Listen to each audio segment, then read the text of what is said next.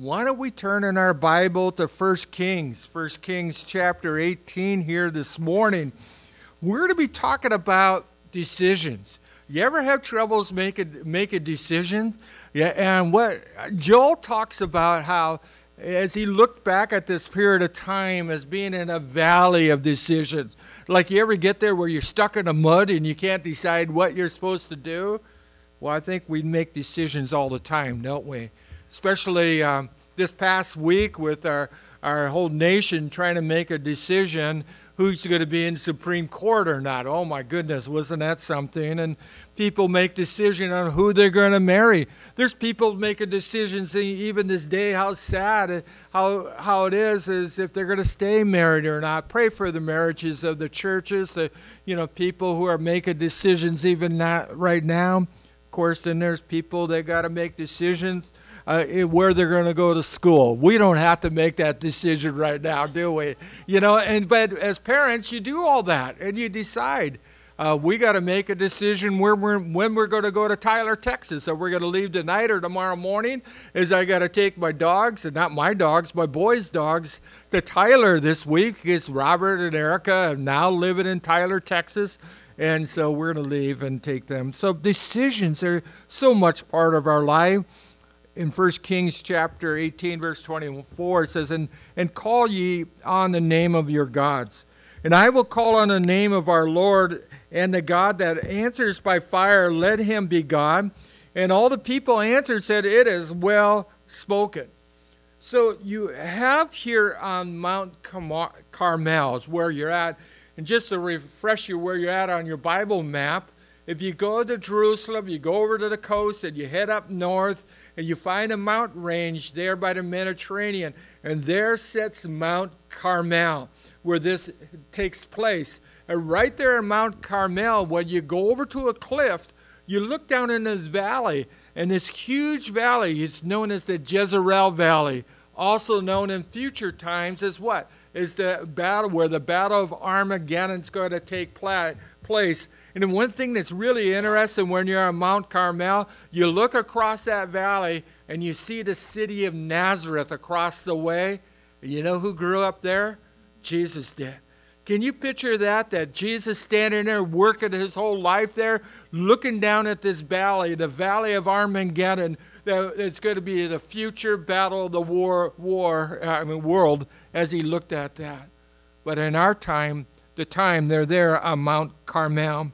Like I said, there's 3 groups, but really 4 groups. Of course, first we have in our story of Elijah, the lone prophet standing for Jehovah.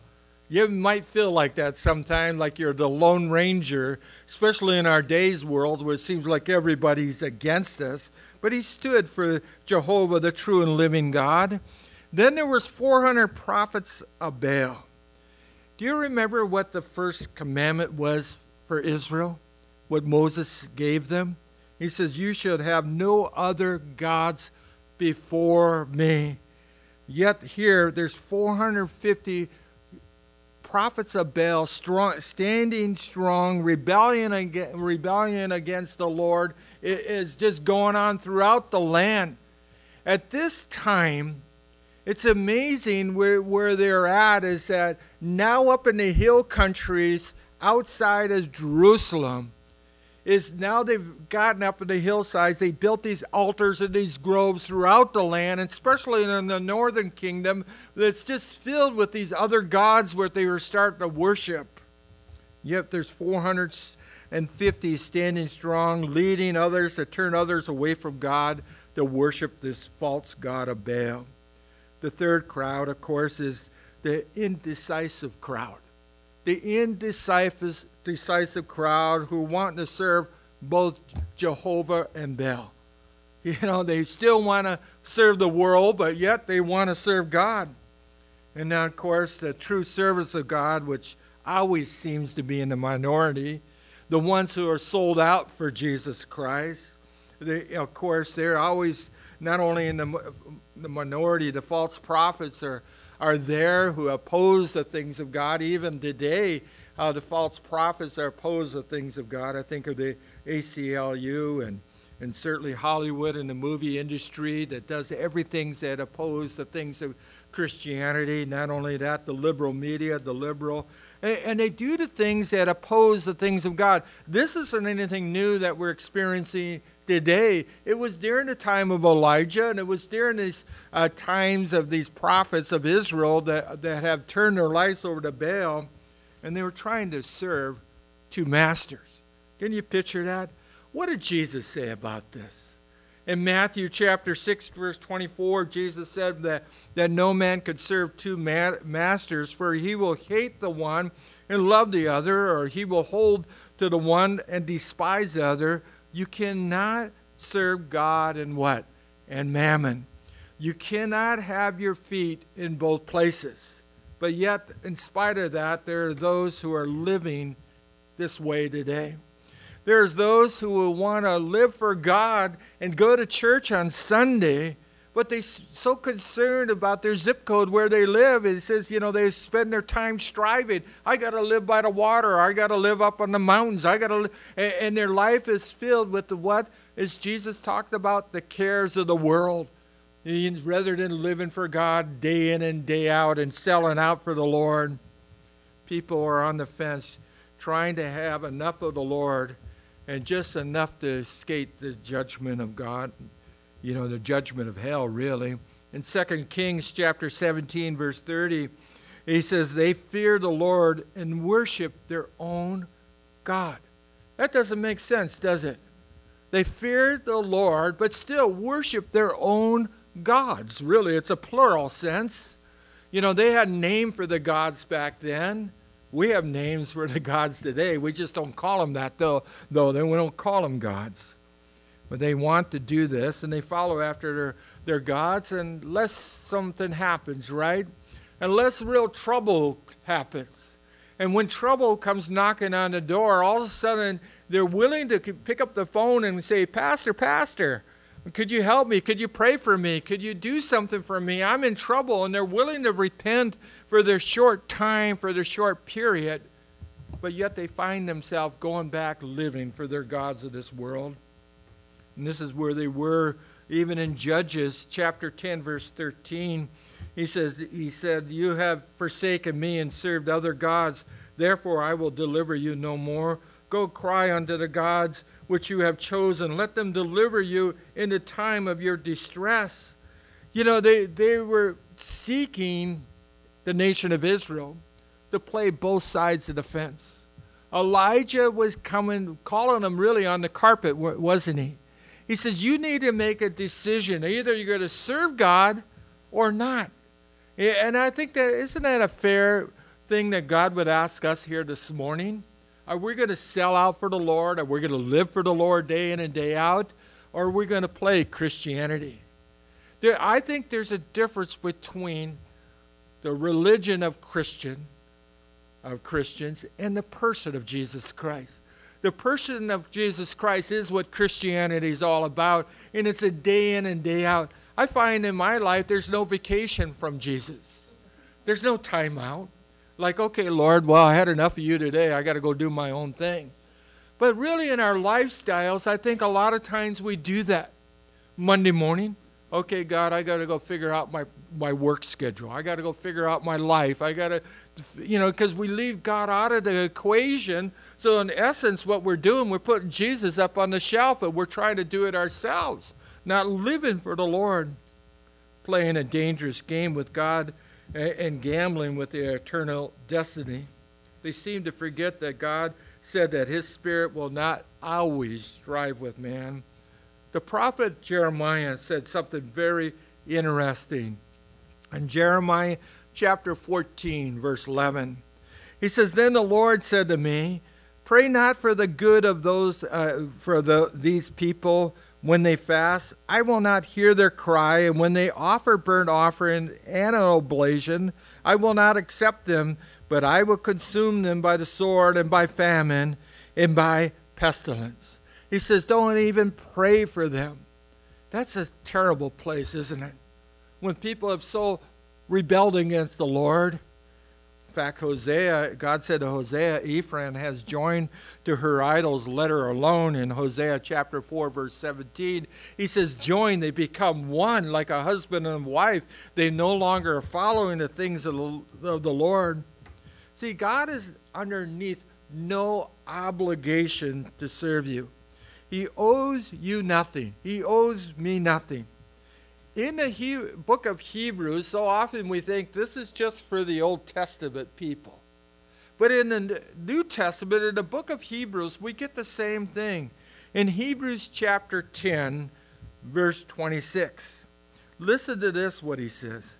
For if we go on sinning willfully after we have received the knowledge of truth, he says, if we're willing to continue in sin like the nation of Israel had continued in their lifestyle after receiving the knowledge of truth, there remains no sacrifice for sin, but a certain fearful looking for the judgment and fire indignation which shall be devour the adversary God. Those that despise Moses' law were put to death without mercy when 2 or 3 would witness them against them. How much worse do you suppose that the punishment shall be for those who had trodden underneath the foot of the Son of God and had counted the blood of the covenant an unholy thing, and have not despised the Spirit of grace? For we know him that has said, vengeance belongs to me. That's exactly where many are today. They wanted to know God and they wanted to follow the Lord, but some way or another, they thought it was just okay to show up on Sunday. But yet here in the New Testament, it tells us if we're going to continue in our sin, if we're sinning willfully, that's what it tells us in Hebrews. That's what was happening to the nation of Israel. They were making a willful choice to sin. And Elijah is saying, it's time to choose. Are you going to serve the Lord or not? I think it's so sad when he says, the writer of Hebrews, where it says, you have trodden underneath the foot of the Son of God. How did they trodden underneath the foot of the Son of God? When they received the truth of God, they ignored it. They took their truth and started believing an error that they could continue in their lifestyle, and they didn't need to repent. And so thus they've taken the truth of God and making it as, like what it says here, a really despicable things.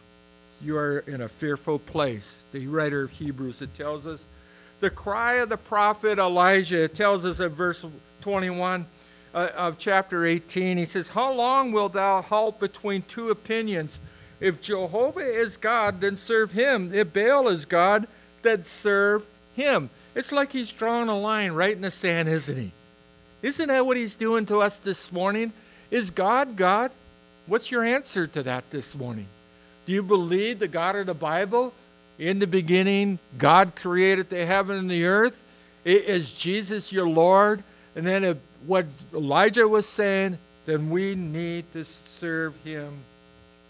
The story, of course, took place a long time ago. But people with divided hearts are still standing in this valley of decision. They're right there. What are they going to do? How are they going to react to the things of this world? Elijah is asking them how long are they going to stand there. It's interesting in 1 John what it says. It tells us to love not the world, neither the things that are in the world. If any man love the world, the love of the Father is not in him. And that's chapter 2, verse 15. In James 4:4 it says, you adulterous and adulteress, know you not that the friendship of the world is what? Enmity with God. And whosoever therefore will be a friend of the world is an enemy of God. Pretty clear to me that there's a choice. If we're loving this world and the things of this world, then John tells us, and James tells us, then you're not loving God. And you shouldn't fool yourself. So how do you know if you're truly loving God? I think that's a fair question here this morning. And it really comes to as a self-examination. The Bible tells us that we should examine ourselves to see if we be in the faith. Otherwise, take it a time out. You know, I remember as your kids growing up, and now I think the kids want to tell me, say, Dad, take a time out for a second, right? You know, you tell your kids, take a time out for a moment. Well, the Bible tells us that we should take a time out to examine ourselves to see if we be in the faith. And Elijah is calling him on the carpet and say, take a time out.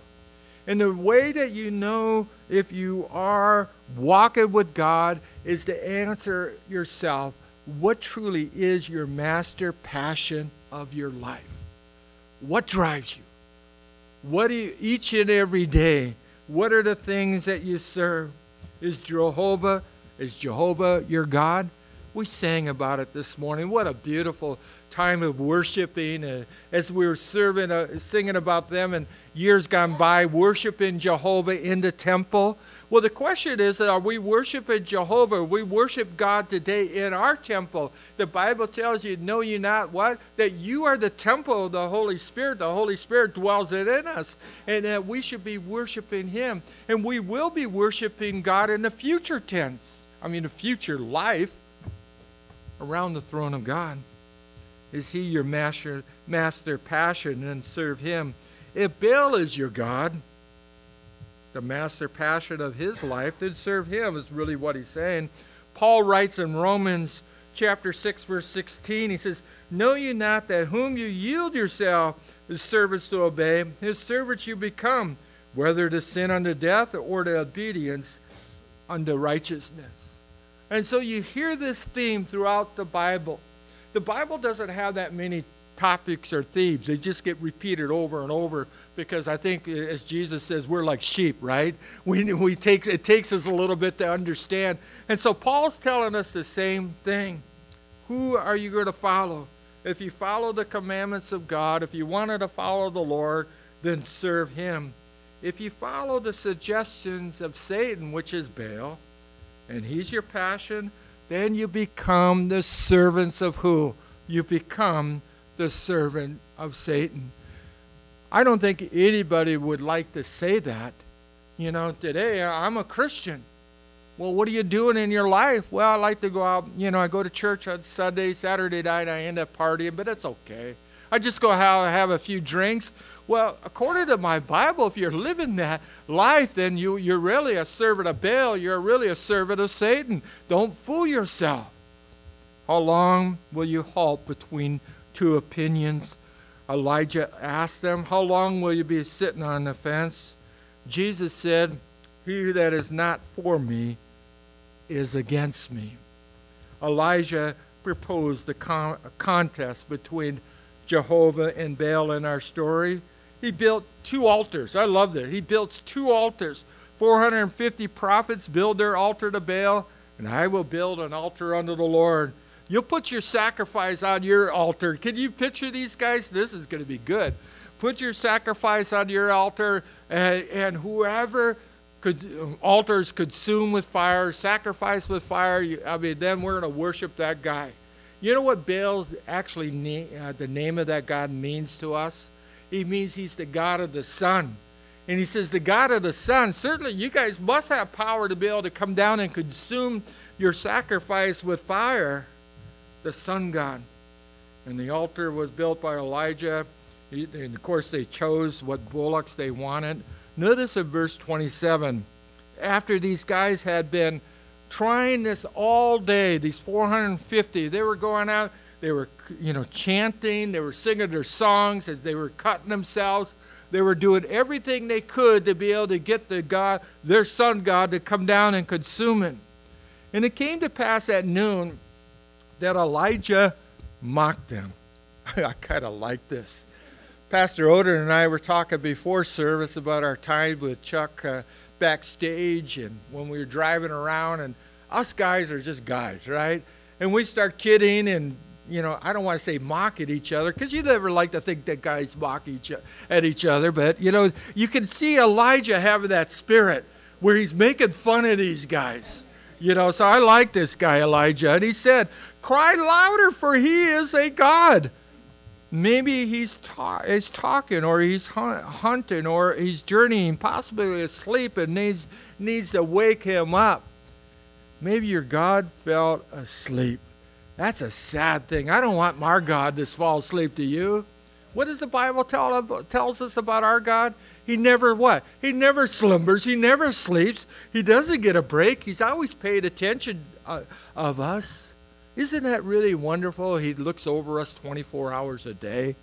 There's not a moment, there's not a time that he's not careful and concerned about you. I remember when our baby daughter Amy, she's not baby now, but when she was born and we brought her home from the hospital, us being young parents like all of us were, we loved our daughter, and Misa, we put her out on the couch. We had a little bassinet next to it, and Amy was sleeping next to her. And where do you think Dad was sleeping? I think I put my head right underneath the bassinet so I could hear her sleep all night or so, because I wanted to look over her. Well, of course, I didn't last very long because I went right to sleep. And my wife took over watching over her, but God watches over you. He doesn't fall asleep. He's concerned about him, and so he's cried out the louder. It goes on and cut themselves with knives and lances until blood was gushing out of them. Can you picture this? They were cutting themselves, doing everything they could. And then, of course, the time had come for the evening prayer.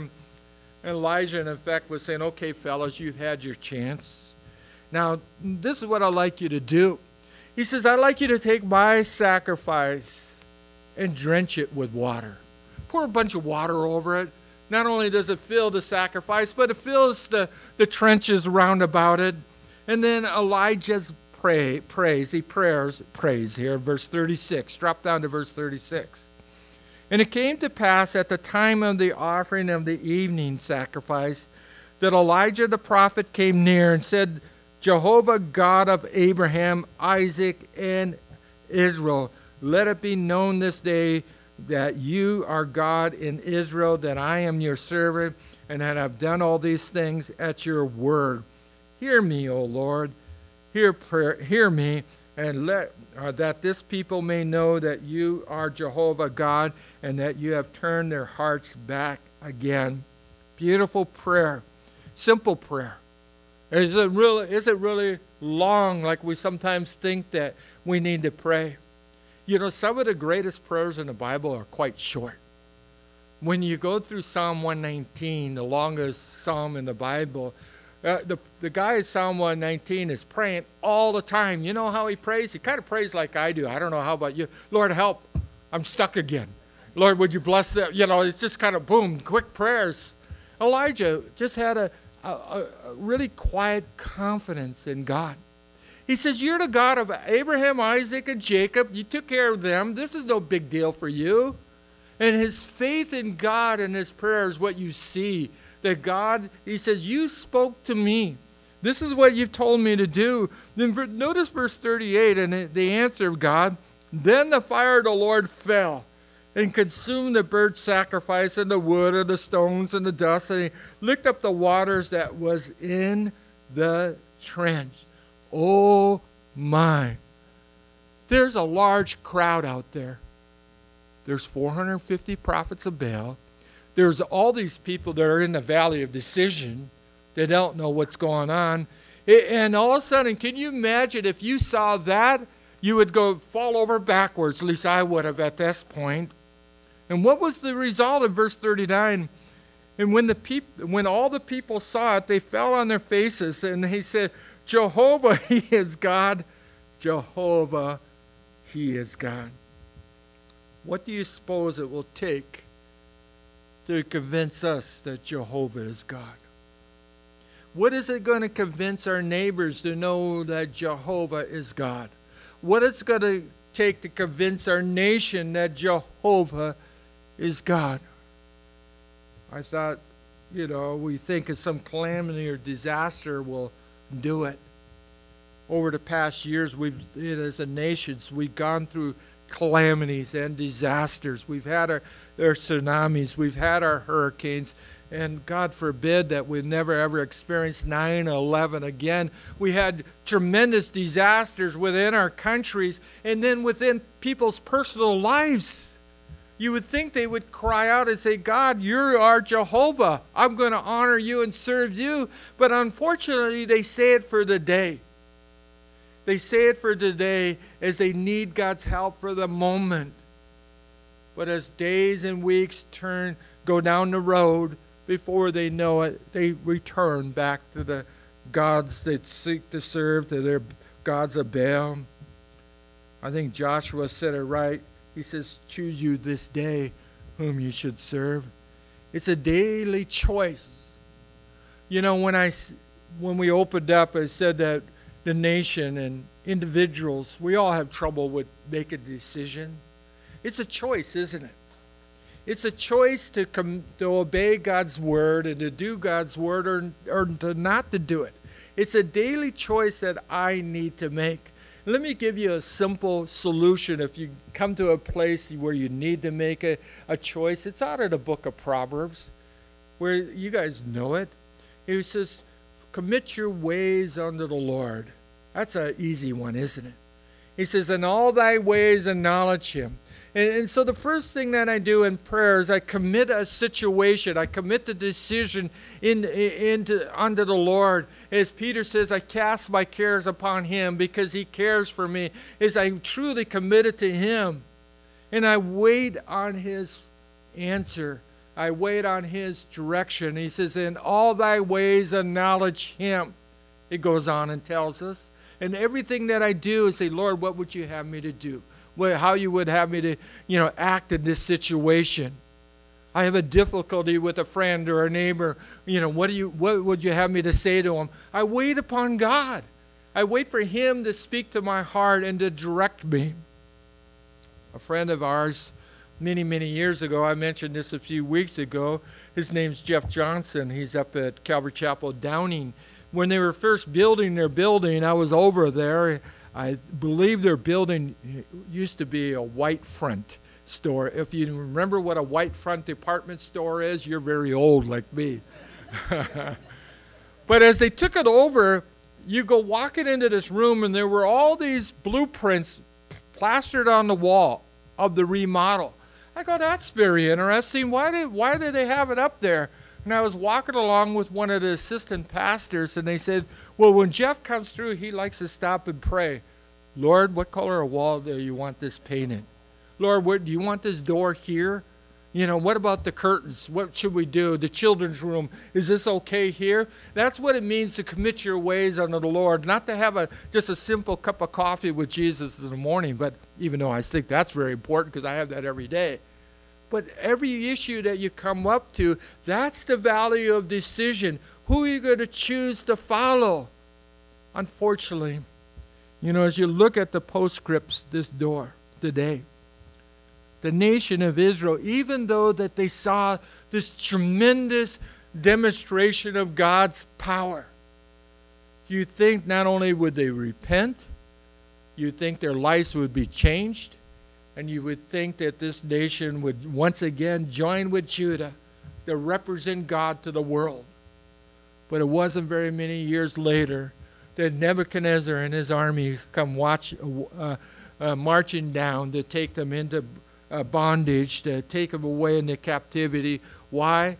Because they chose not to believe God's word. They chose not to follow him.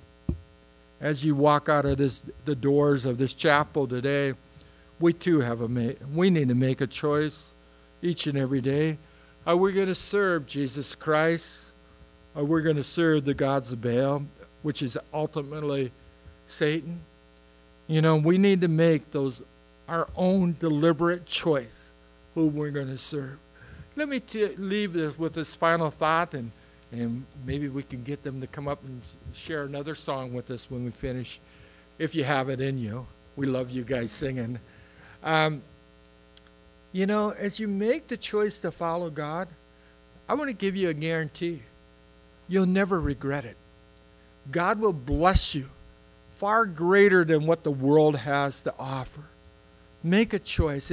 Even as Jesus says, what is the profit of man to gain the whole world? What if you got everything that the world has to offer and then you lose your own soul?